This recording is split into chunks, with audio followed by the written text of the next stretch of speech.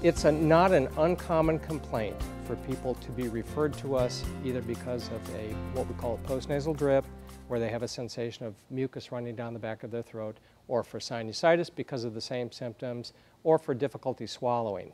And what we have found a fair amount of time is that those people may be in fact suffering from what we call extraesophageal reflux.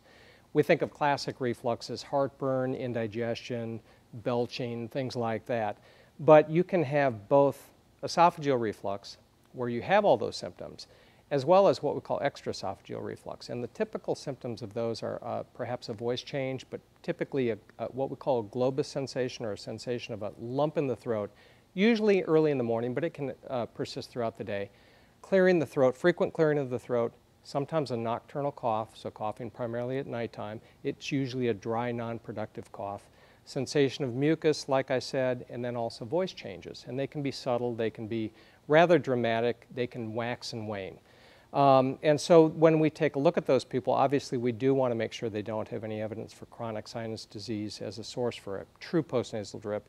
But since we generally produce about 1.5 quarts of mucus in our nose and sinuses a day and swallow it, if I don't see it running down the back of the throat, I usually consider that the normal production of mucus from the nose and sinuses. So then what we end up doing is I have them fill out a reflux questionnaire, and it's a series of 10 questions that gauge from 1 to 5, or 0 to 5 I should say, whether you're actually having those symptoms pertaining to the extraesophageal reflux. If you score more than 13 on that questionnaire, it's called the Reflux Symptom Index, then it's likely that reflux is a source of some of your symptoms at least. So if we give them the handout and they score more than that, we usually do end up performing what's called a flexible endoscopy in the office. We spray their nose, we anesthetize the nose, and we pass a thin flexible scope through the nose to look at the voice box area itself.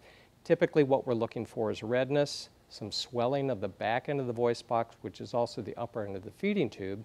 They can also have swelling of the vocal cords. It's pretty characteristic, although oftentimes the most common finding for people who have extraesophageal reflux is actually a fairly normal exam.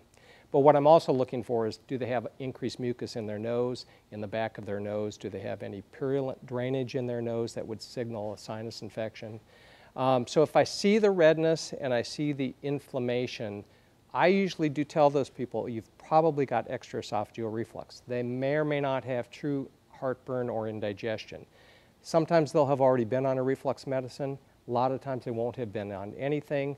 So I'll put them on something over the counter to start with, something called ranitidine or famotidine, Pepcid, or Zantac. They're over-the-counter medicines that you can take nightly. And I'll talk with them. The most important thing about this extraesophageal reflux is its diet modification.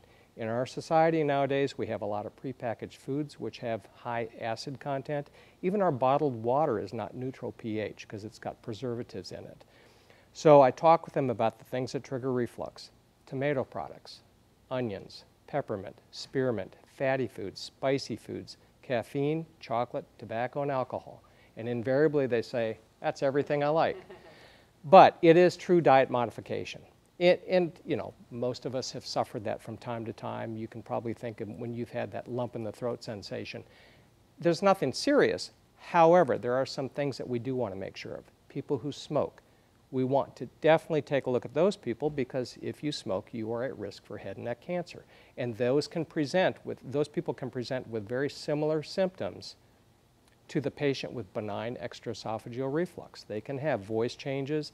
They will oftentimes have weight loss, referred ear pain, progressive difficulty swallowing, which is a little bit different from intermittent reflux difficulty swallowing. So I always ask them, do you have problems handling pills, handling solid food, handling liquids?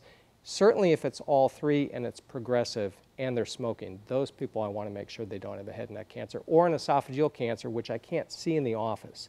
So those people either need referral to a gastroenterologist for a scoping, or if I'm going to take a look at the voice box in the operating room, then I'll usually do the esophagoscopy myself.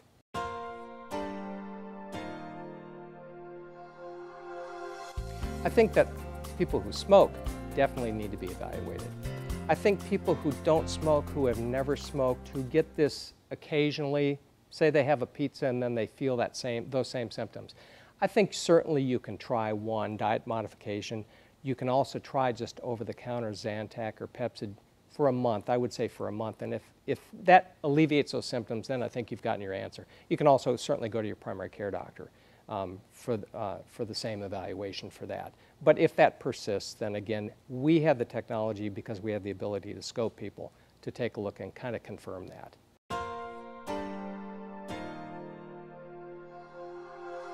But the most important thing is the diet modification, and that's the hardest for people to do, because no one wants to change the foods that they like that can trigger it. But one thing that people often are surprised at is if I tell them that the peppermint and the spearmint can trigger it. A lot of people complain of sore throats, which is another symptom, and what do? They pop a peppermint or a spearmint in there to help with the sore throat. Well, lo and behold, it's probably increasing the reflux.